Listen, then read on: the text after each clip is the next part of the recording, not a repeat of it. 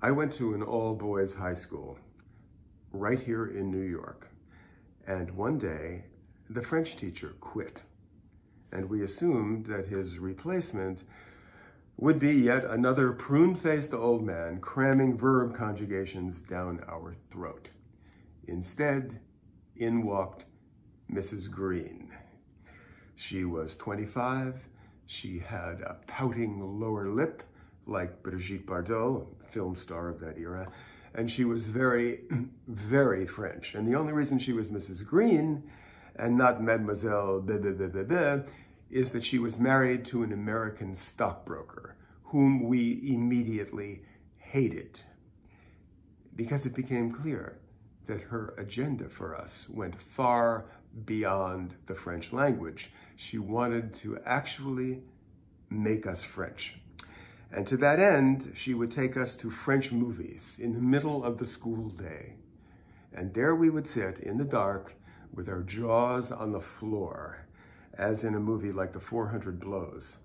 A Frenchman would arrive home from work, sidle up behind his wife at the sink, squeeze her breasts and say, "My darling, I am back." Now, our version of that in the situation comedies we watched on TV was some dad arriving home and laying his attaché case on the hall table and chirping, "Honey, I'm home." It was very, very different. So, needless to say, we were obsessed with her. My classmates, some of them, began bringing their little brownie cameras into school and snapping pictures of her legs underneath the desk. I used to knock the cameras away, partially out of chivalry, but also because I was falling in love with her. For one thing, I couldn't understand how she could prefer this dullard of a stockbroker to a young poet like myself, even though I was only 14 years old. So, the days went by, my ardor for her only deepened. But then the moment came, as we kind of knew that it had to, when she was taken away from us. She walked in one day and announced she would not be returning to teach in the fall because she was going to have a baby. So my eyes traveled down to the little bulge in her tummy, and I felt like a knife had been plunged into my heart. But the weeks went by, the months went by, the years went by, and adolescence would soon provide far greater ways to shed tears over love than a departed French teacher, and I forgot about her, and I thought we all forgot about her. And then the decades went by, and a few years ago, it came time for our 40th high school reunion. And as we sat around discussing, well, will we hang crepe paper? Will we hire a DJ? Somebody said, well, why don't we try to bring back some of the old teachers? I wonder if Mr. Bamberger, the physics professor, is still alive. And I thought, yes, but what if I could find Mrs. Green? So I started looking for her. Now the school had no record at all, too much time had passed. So I went to the building where she had lived. Yes, I knew where she'd lived. We didn't call it stalking in those days, but it was probably very close to that. Unfortunately, the current doorman had no memory of her at all. He was a young guy. But then just as I was leaving, there was a change in shifts of the doorman, and the new arrival was an older gentleman who, as he pulled on the white gloves of his trade, I popped a question to, and he said, "Wait a minute, a French woman?" And I said, "Yes, that's right." And he said, "Married to somebody in the financial field?" "Yes." "And they had a little girl, right?" "Well, yes, I think so. Yes, exactly." And he said, "Well, no, I remember them. The couple split up.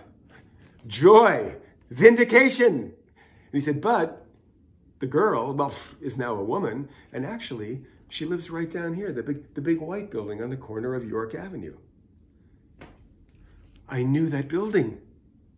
So I got a hold of her phone number, I called her up, told her what I wanted, and she told me that her mother was now in semi-retirement as a translator for the UN, but still shuttled occasionally back and forth between Paris and New York.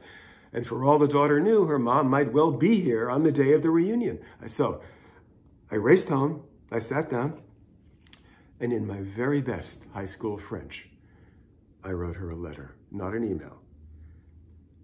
Mailed it off to the Paris address that the daughter had given me. And then about a week later, a letter arrived back from Paris on crinkly lavender stationery, smelling faintly of Chanel No. 5 or some incredible thing. And it began, Cher Jean, bien sûr je me souviens de toi. Dear John, of course I remember you. And it went on to say that she was, in fact, going to be here around the time of the reunion, and she'd be delighted to drop in.